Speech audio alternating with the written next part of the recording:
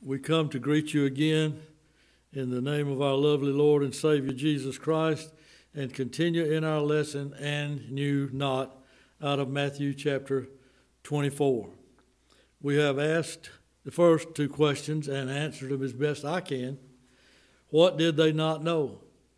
They did not know that the end of their era was at hand. A brother has just informed me and reminded me of Hebrews chapter number 1, has spoken to us through his Son in these last days. In times past, he spoke to us through the fathers, Hebrews chapter 1 and verse 1, but has in these last days spoken to us through his Son, Hebrews 1:3. So when Jesus Christ came, it began the last days. They didn't know that. Second question was, why did they not know? And we read you verses 36 through 39 of Matthew 24, and we saw that it was because they were so given to one another that they completely omitted God. Our third question as we begin our second session today is, what did they come to know? It said, and they knew not until. Then they must have known after that. They didn't know until, and then I guess until they began to know when the flood came and took them all away. You say, but they were all taken away. Yes, but they began to know something. That's our third question. What did they come to know? Dear soul, what we need to realize, especially in those first two questions, is that not only does it say the God of this world has blinded the minds of them that believe not in 2 Corinthians chapter 4, verses 3 and 4, but it also says in 2 Thessalonians chapter 2, verses 10 through 12, that God shall send strong delusion. You can't hold on to good old Santa Claus Jesus. We make him a sugar daddy and say, oh, he's too good, he's too nice, that ain't my God, he wouldn't. If your God's not the God of this Bible, if he doesn't hate sin enough to bring wrath upon it, then he's not a God of love, because you can't love righteousness without hating evil and iniquity. So we need to understand and see, yes, God may use the devil, the God of this world, to blind the minds of them that believe not, but he's God's servant. He can't do anything except God ordained it. And as I said in 2 Thessalonians 2, 10 through 12, it's God that sends the strong delusion. Listen, that they might believe a lie and be damned. That's serious stuff. That's not the God that America worships, but it's the only true and living God. Let me read you Daniel 12 and verse 10. Many shall be purified and made white and tried, but the wicked shall do wickedly, and none of the wicked shall understand, but the wise shall understand. So we see that they don't have understanding, and that's what Jesus meant when he would ask them, he that hath ears to hear, let him hear. If you don't understand what I'm saying, then you are of the wicked that do not understand, but the wise shall understand. Now, third question, what did they come to know? They knew not until. What did they come to know? I would like for you, if you will, to go back with me to 1 Kings. 1 Kings chapter 18. The book of 1 Kings, chapter 18, verse 36 and 37. And this is Elijah's prayer. He is on the mount, and all the prophets of Jezebel are there, and he alone is the prophet of God. He is going to, at this place, to let you know where we are, call fire down from heaven. And it's going to be a marvelous revelation of God. But he doesn't want them just to dwell upon the miracle, the physical thing, fire falling on a sacrifice that has just been soaked with water. He wants them to know something else. This is what they came to know too. In 1 Kings chapter 18, verse 36, and it came to pass at the time of the offering of the evening sacrifice that Elijah the prophet came near and said, Lord God of Abraham, Isaac, and Israel, or Jacob. He's calling upon the known God. And then the first thing that he says after he identifies he to whom he's praying, let it be known this day, number one, that thou art God in Israel. These people came to know who God was after the flood came. And number two, and that I am thy servant, and that I have done all these things at thy word.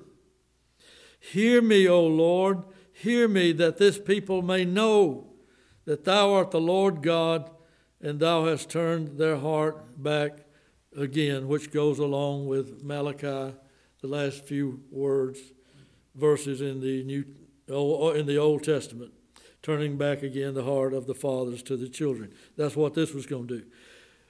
But the point that I'm trying to make is when devastating things like this transpire, it is not all about the flood. It is not about the quail. It is not about the fire falling from heaven and so forth. It is about knowing who God is. The prayer of this great prophet was that they may know that thou art the God in Israel, and number two, that I am thy servant. This is what the Lord Jesus Christ talked about in his high priestly prayer as recorded in John chapter number 17. He said, they have known that I have come out from thee. He said, I have manifested thy name unto the men which thou gavest me out of the world. Thine they were, and thou gavest them me, and they have kept thy word. So he says in verse 8 of John 17, for I have given unto them the words which thou gavest me, and they have received them, and have known surely that I came out from thee, and they have believed that thou didst send me. That's the same thing Elijah was praying about. I want them to know you, Lord, but to know you, they're going to have to know that I'm your servant that brought these words at your bidding. Dear soul, you're going to have to come to understand that wasn't just a man up there practicing religion. That was a God-called man of God. And he was giving to you that which God had given to him for you. Not that you might know him, but that you might know the Lord. These people were as far from God as they could possibly be, but they were nationally chosen people. It was a chosen nation, but they had no awareness of God. Jesus said, these people draw nigh unto me with their lips, but their heart is far from me. John said, you generation of vipers, offspring of snakes, who hath warned you to flee from the wrath to come? You don't hear God's word. You don't recognize God. You don't recognize me as who I am. Dear soul, there's a lot of unbelievable communication and different structures of communication in our world. You can see people everywhere working out with their thumbs on little bitty phones and tablets and so forth, or people at computers, and communication is unbelievable. But you need to understand and see that the way that God has presented himself to the entire world is as the Word. In the beginning was the Word, and the Word was with God, and the Word was God. The same was in the beginning with God, and the Word, who is God, became flesh and dwelt among us, and we beheld his glory, full of grace and truth. Now, I want to ask you something, and upon this answer we'll hang all of your eternal well-being, or lack thereof. Who is Jesus Christ?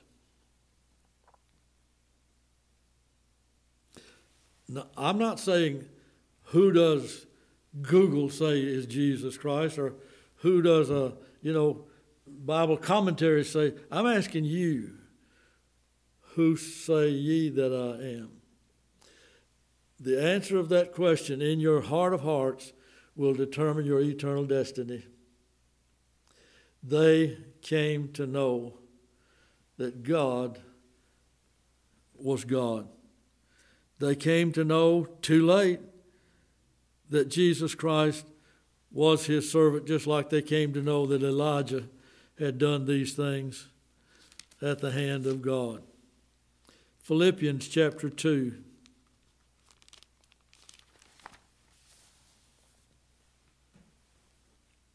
Here's what they came to know. Philippians chapter 2 and verse number 10.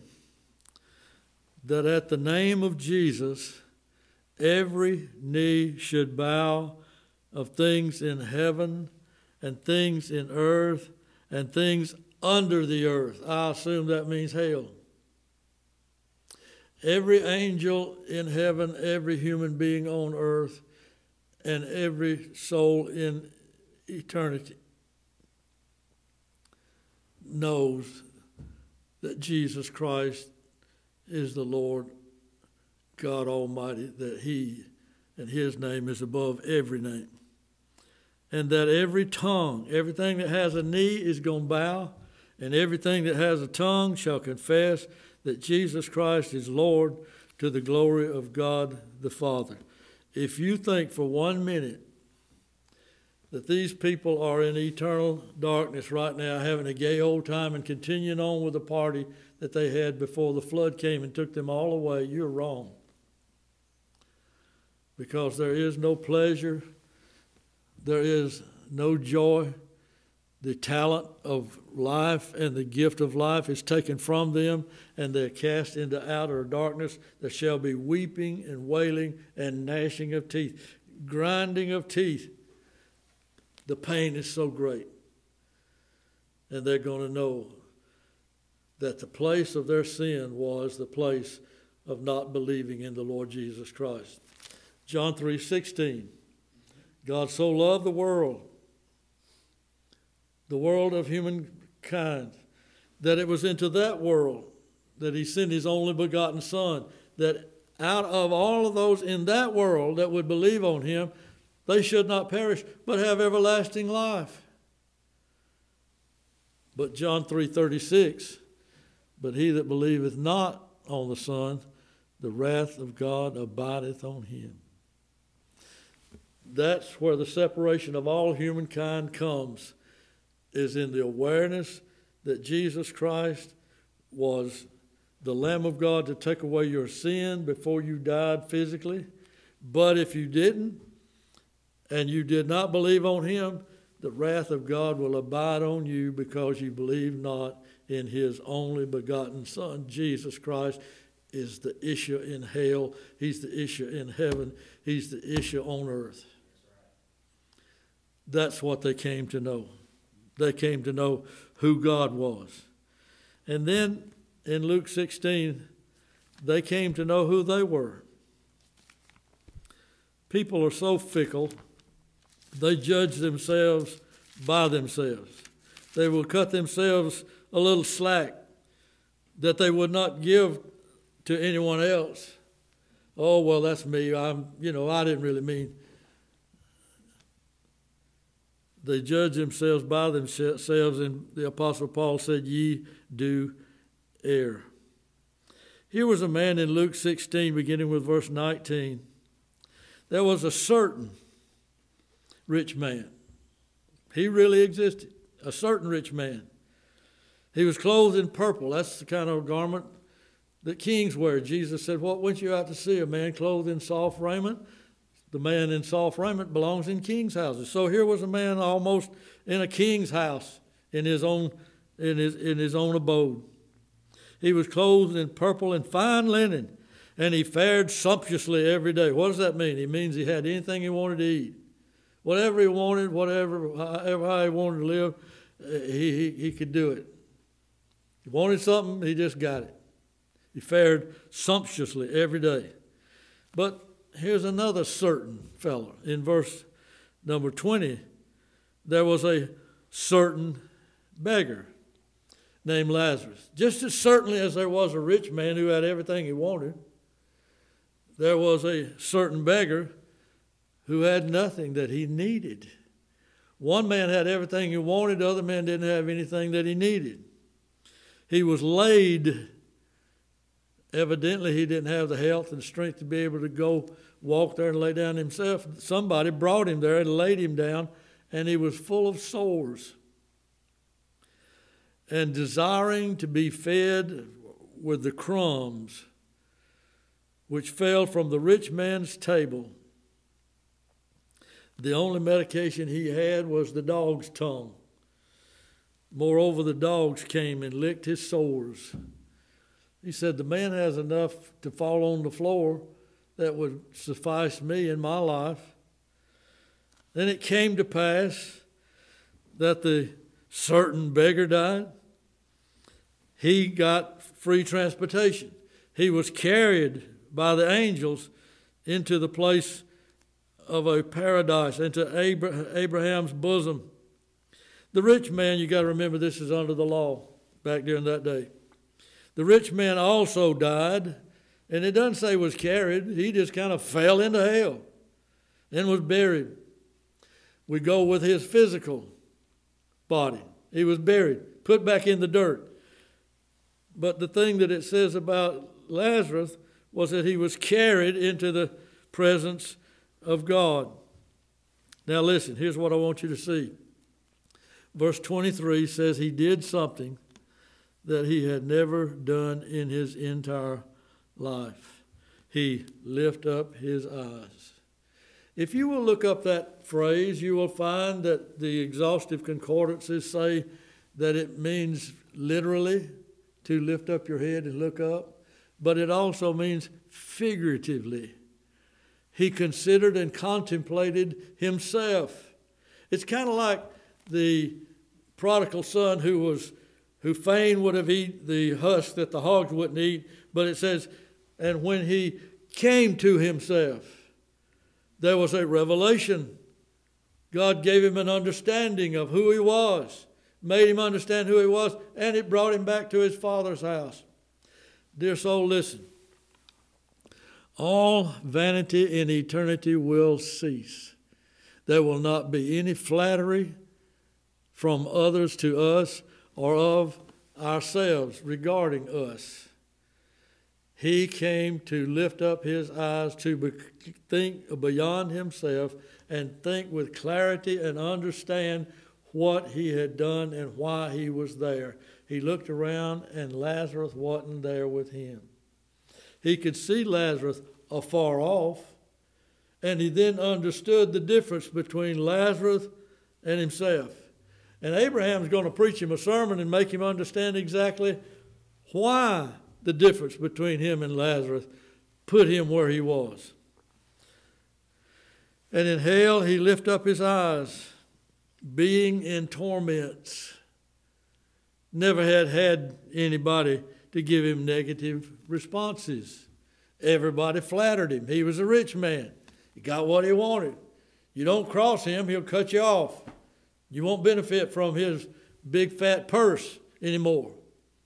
So he was not so tolerated by God. God made him see who he was, and it was those torments and knowing that he deserved it. Because you can read this thing forwards and backwards, crossways and sideways, every way you want to, from here to next Thursday, and you will never find him saying, I didn't do it. I don't belong here. He never says, I have been falsely accused. He owned what he was because God made him see who he was and that the torments were just, and that made him lift up his eyes and see who he was. What shall they know? What did they come to know? They knew not until the flood came. They knew who God was. They knew who Noah was. That was his servant warning us. And then they came to know who they were. And in hell he lift up his eyes, being in torments, and seeth Abraham afar off, and Lazarus in his bosom. And he cried and said, Father Abraham. Now here he goes, he's religious. He's going to revert back to his Judaism. He doesn't know God, but he knows religion. He cried and said, Father Abraham, have mercy on me, and send Lazarus. Dear soul, for God to have mercy on us, he sent his son. This man was in the context of having somebody else wait on him and somebody else to serve him. And he saw Lazarus, and he thought, well, that's the nearest thing I got to a servant. Father Abraham, send Lazarus, that he may dip the tip of his finger in water and cool my tongue. What was on fire? His tongue. James said you better be careful with your tongue because it can be set on fire of hell, and it is here. Where did he want the water? On his tongue. How could he have prevented that? Man believes on God in his heart, and with his mouth confession is made unto salvation. He hadn't used his tongue for that which it only is designed, to confess the Lord. We know he didn't believe in his heart because his tongue's on fire.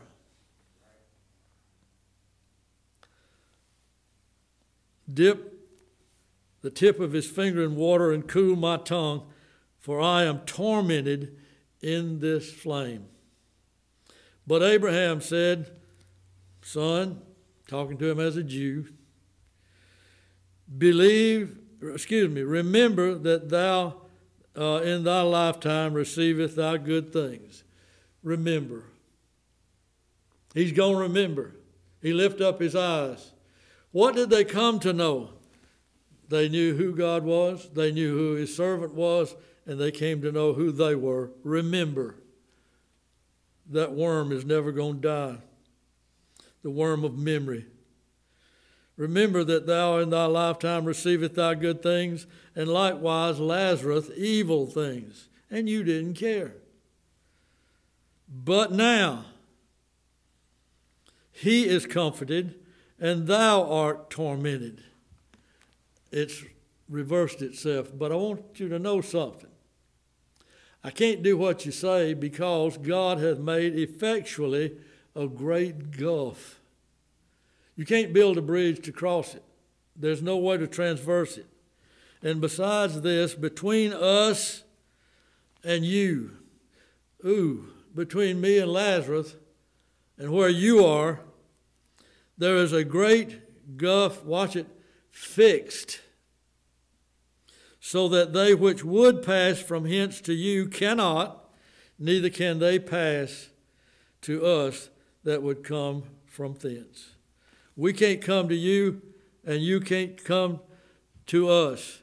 So we understand, dear soul, that he came to understand who he was himself. He had an awareness of himself. He had an awareness of Lazarus. He had an awareness of Abraham. But he had not been properly related to Abraham. He was simply an Orthodox Jew practicing traditional religion. I wonder about us. They came to know something that they hadn't known because of the word until. And they knew not until. 1 Corinthians 13:12, for now we see through a glass darkly, but then he's seeing Abraham and Lazarus, but then face to face. Now I know in part, and then shall I know even as also I am known. We're going to know ourselves in eternity as God has known ourselves. You're not going to be able to escape by cutting yourself a little slack. Well, I was just joking. People will cut you down with their tongue. And if you bring that to their attention, they'll say, well, I was just joking. No, you wasn't. It wouldn't have come out of your mouth if it hadn't been in your head. It wouldn't have come out of your mouth if it hadn't been in your heart. For out of the abundance of the heart, the mouth speaketh. That's what was on fire. So he couldn't cut himself any slack anymore because he came to know himself as God knew him. And then it says, then shall we know, even as I am known. So they came to know who God was. They came to know who his servant was. They came to know who they were. And then in Luke 12, he came to know what religion had done to him. Luke chapter 12,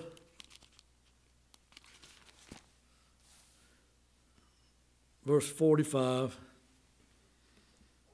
Satan, as the head of the harlot church, is going to be despised in eternity.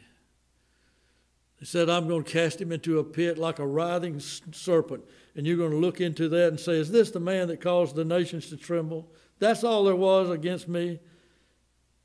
Luke chapter 12 and verse 45. But and if that servant say in his heart, my Lord delayeth his coming.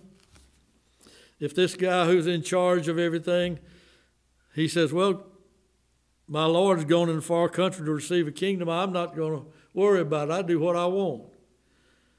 My Lord delayeth his coming, and shall begin to beat the men servants and maid servants, and to eat and drink and be drunken. It always follows. If you put God far off, you will give yourself to eating and drinking and marrying and giving in marriage.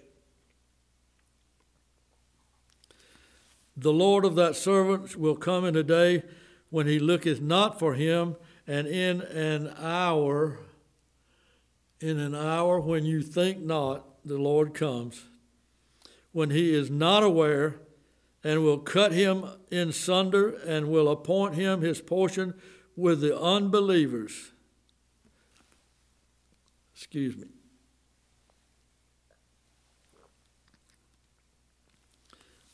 And that servant which knew his Lord's will, and prepared not himself, neither did according to his will, which he knew, shall be beaten with many stripes. Excuse me. It was because the rich man was tormented and his tongue was on fire that he realized that being a just punishment meant that there was a needful acceptation and awareness of his iniquity that caused that punishment to be just. He came to know who he was. He comes to know who God is. Dear soul, don't think just because people don't want to know the Lord in this day and age that they're not finally going to come to know him in eternity. They will know him. Jesus Christ is Lord over heaven. He's Lord over hell. If you'll read the first 2 chapters of the book of Job, you'll find out the devil don't do anything to Job except he gets permission from God. The devil is God's servant. Nobody is on an equal with God. God is above all creatures. Everything that there is servant to Almighty God. So we come to see and understand that Satan himself is going to writhe like a smitten snake, whacked with a stick, throw it into a pit, and God's going to make sure that everybody knows that that's what happened to this world. The God of this world has blinded the minds of them that believe not, and he's going to be hated and resented. They're going to be tormented by him. He's going to be resented and hated by them. If you want to see the perfect storm and you want to understand and know perfect hatred, I don't recommend this. Just go to hell. Just go to the pits of the damned and you'll see it. perfect light and glory and perfect peace and tranquility in Jesus Christ and eternal glory in heaven. Perfect hatred, darkness, resentment, but a perfect understanding that we are there because we deserve to be there. The rich man never, ever said, get me a lawyer and let's try this case again. The people of God are the only ones that have an advocate with the Father, and that's Jesus Christ, the righteous. Hebrews chapter 10, we read something out of that earlier. Hebrews chapter 10.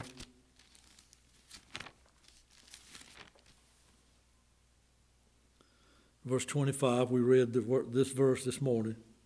During the other message. Hebrews 10:25, not forsaking the assembling of ourselves together, as the manner of some is. Don't start forsaking, but start exhorting one another. Why? And start doing it more and more because you see the day approaching. For if we sin willfully, that is, failing to stay with those of the faith, after that we have received the knowledge of the truth, you came to understand the truth in the church, but then you walked away from it, there remaineth no more sacrifice for sins. Willful sin does not have a Lamb of God to take it away. What do they have? But a certain fearful looking for of judgment and fiery indignation, which shall devour the adversaries. And Peter is so bold to say, it would be better for you never to have gone to Sunday school, never to have heard the preached word. Let me read it to you, than to know it and hear it and to walk away from it, because that made you know God's will. Therefore, it gives you many stripes to be beaten with. Your judgment shall be worse than any of the others. Excuse me. 2 Peter chapter 2 and verse 20. For if after they have escaped, now listen, here's what churchianity does to people. It renders them moral, but not righteous. For if after they have escaped the pollutions of the world, through the knowledge of the Lord and Savior Jesus Christ, and they are then again entangled therein, and are overcome, the latter end is worse with them than the beginning.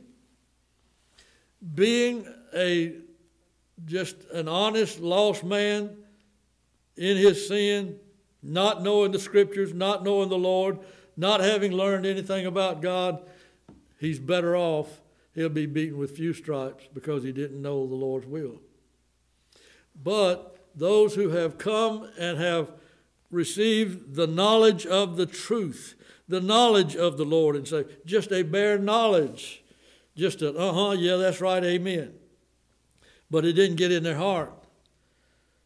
And all that did was cause you to escape the pollutions of the world. Well, what happened to old John? Well, he ain't smoking no more. What happened to that old brother there? Well, he quit drinking. Well, why? Because he quit drinking because he started going to church. But come back 6 years later. He's drinking now more than he ever did. And I'm not using just smoking and drinking to say that those things are the sins. You can see the fruit that he bears and tell the truth, tell the tree thereby.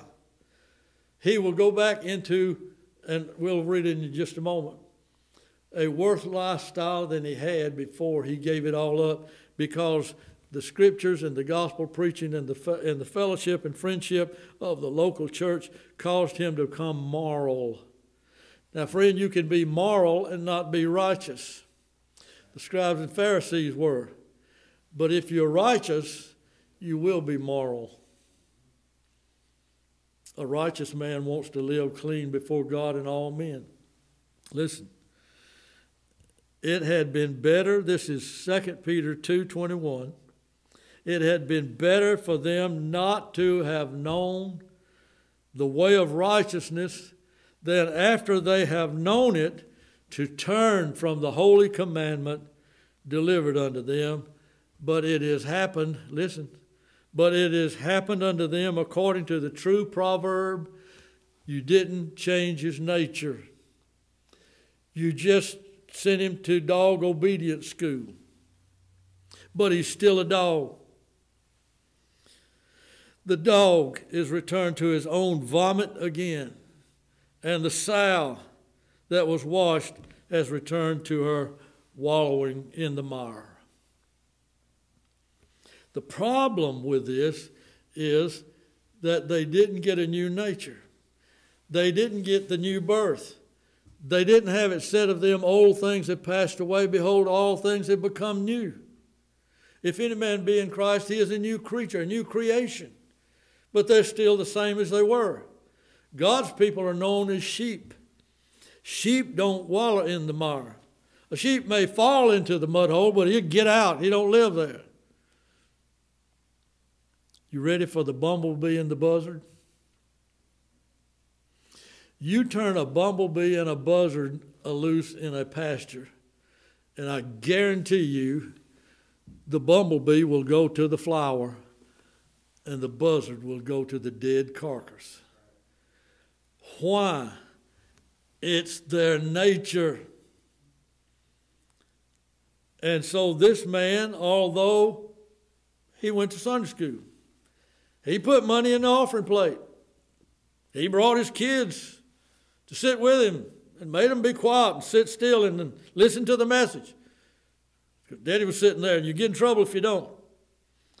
And he began to act more properly in his relationship to his family and his wife. But his heart wasn't changed. And sooner or later, he'll get tired of it, because his nature is calling him back to what he's always been, either a dog or a hog. He was not a sheep.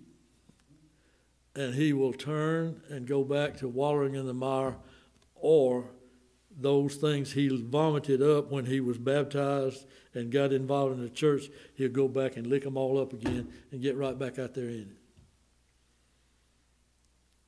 That's what happens to them.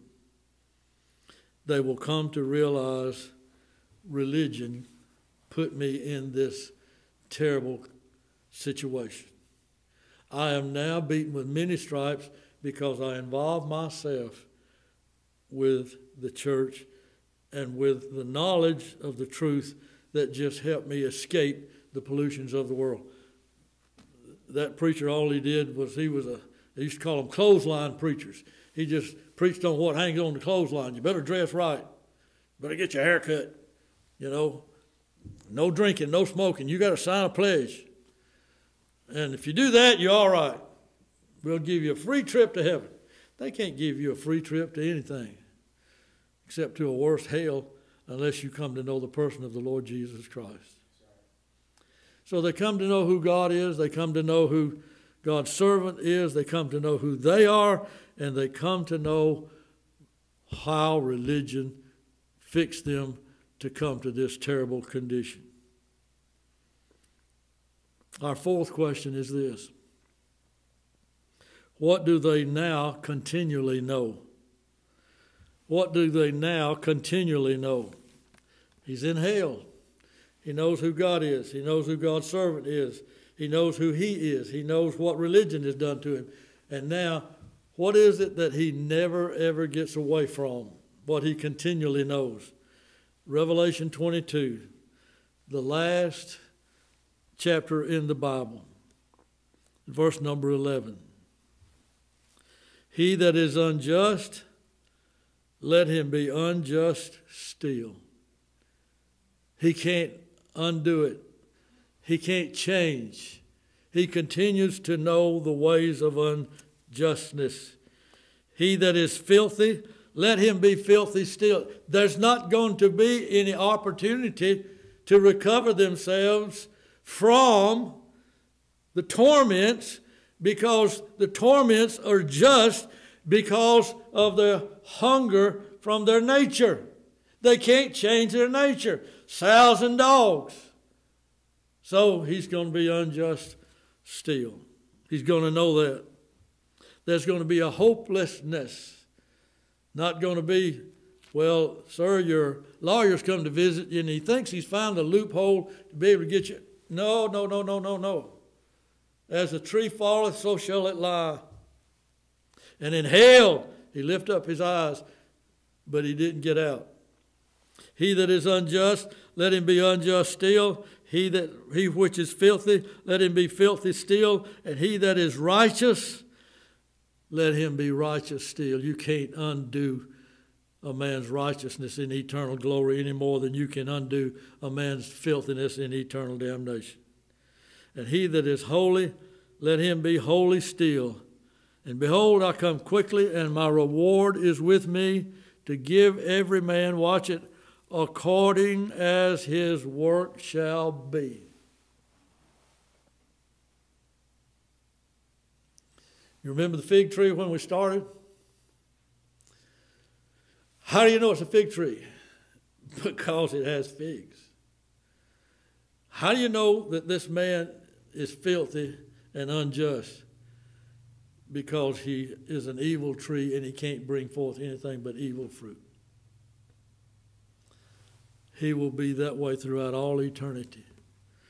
It will never, ever be any different. Mark chapter 9. Very unusual verses. Mark chapter 9. Now, these verses that I'm going to read you are controversial, not that they may contain error, they don't, but they are, there's a controversy as to whether these verses should have been put into the Scriptures this many times. Let me read it to you. Mark chapter 9, verse 44. Well, let me read you 43 first. If thy hand offend thee, cut it off. It is better for thee to enter into life maimed than having two hands to go into hell, into the fire that never shall be quenched. Now, verse 44. Where their worm dieth not, and the fire is not quenched. Same thing in verse 45. Foot offend thee, cut it off. Better to have 1 foot in heaven than have 2 feet in hell. Into the fire that never shall be quenched. Verse 46, exactly the same as verse 44. Where their worm dieth not, and the fire is not quenched. Verse 48. Where their worm dieth not, and the fire is not quenched. Now I submit to you that whether we get into it, and I'm not going to get into it, whether those verses should have been put into the Scriptures or not. I don't mess with things like that. It doesn't matter whether they're in there 1 time or 3 times, it's still the truth. What do you take the worm to be? Well, when the flesh dies, the worms begin to eat the flesh, gnawing on it. And as long as the flesh is there, the worm is gnawing. I take it to mean the memory. They're never, ever, ever, ever, ever going to have a moment's peace. They're going to have themselves as their own executioner, condemner. They're going to have to abide with guilt and condemnation. Christian, you ought to be thanking God every day that God has delivered you from guilt because He's delivered you from sin. And this man is in hell, and he's never going to be delivered because the worm is never going to die. Isaiah 66, verse 23 and 24. This is where the idea of that comes from. Isaiah 66, the last chapter in the book of Isaiah, and the last 2 verses in the book of the last chapter of Isaiah. Isaiah 66, 23. And it shall come to pass that from one new moon to another, and from one Sabbath to another, shall all flesh come to worship before me, saith the Lord. And they shall go forth and look upon the carcasses of the men that have transgressed against me, For their worm shall not die, neither shall their fire be quenched, and they shall be an abhorring unto all flesh. The concept of hell comes from the term Sheol or Gehenna. Hebrews talks about the carcasses of the beasts that they brought into the temple for sacrifices were brought out and burned in fire in the valley of Gehenna. That's where they looked and said, that's like hell. And that's where this comes from.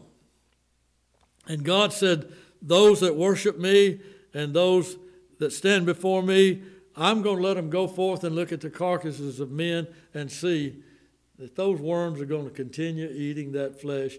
And that fire, the smell of burning flesh, is never going to stop because of the condition that they are in. And so we understand and see that the thing that they're going to continue to know is how wretched they are, tormented by demons in hell, eternally separated from all hope, never, ever the shred of hope. Nobody's coming. You're there by yourself in eternal darkness.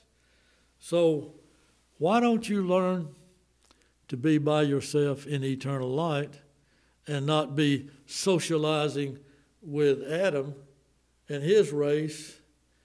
For Jesus said, your foes shall be they of your own household. And why don't you come to be alone with God and say, in him is my hope, my salvation. He is my family.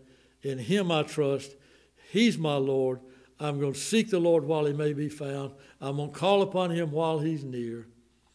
And I'm going to understand and see that in all my ways, I'm going to acknowledge him. And Jesus made the statement, if there's 5 in one family, there's going to be 2 separated from 3 and 3 separated from 2. If there's 2 women in the field working, God take one in redeeming grace and leave the other one. You can't be sure that because of natural birth that you have anybody there that can take care of you and look after you and is worthy of you turning your back on God for. But God said, if you follow after me, I'll give you houses and land, mothers and fathers, sisters and brothers with persecution, and in the world to come, eternal life. Folks, listen, social distancing, what about on a spiritual basis? Some of my kinfolks back when I was young, some of my cousins got me in a lot of trouble because I was stupid enough to do that which they suggested. They knew they'd get in trouble if they did it, so they got me to do it. And I learned, don't do what they say, you get in trouble. Little bitty lesson in the flesh, yep. But it turned into a great big lesson when I realized that I must turn my eyes upon Jesus, look full in his wonderful face, and the things of this world, including eating and drinking and marrying and giving in marriage and having great fellowship one with another. And basically that's all churchianity is today. Everybody enjoying everybody else. Where's God? Where's the Christianity in that? But I learned the things of this world will grow strangely dim in the light of his glory and grace. Let me leave you with the answer to a question in Matthew 24, just a couple of verses. What can we do? That's what you need today, is to find out, what am I supposed to do now? Okay, here it is. Matthew 24, verse 42. Verse 42. Watch therefore, For ye, that is you personally, know not what hour your Lord doth come. But know this, that if the good man of the house had known in what watch the thief would come, he would have watched and would not have permitted or suffered his house to be broken up. Therefore be ye also ready, for in such an hour as ye think not, the Son of Man cometh.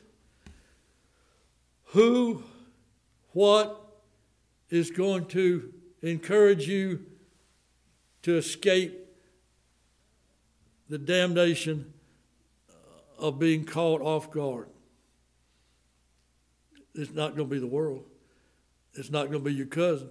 It's not going to, nobody can do it except you with Jesus, you and the Lord. If in an hour that ye think not, the Son of Man cometh. Now, is the Son of Man your Lord? Then you'll be ready for him. Be ye also ready. The Lord is coming back. And I don't want it said about you, and I sure don't want it said about myself, that they knew not. May God bless you.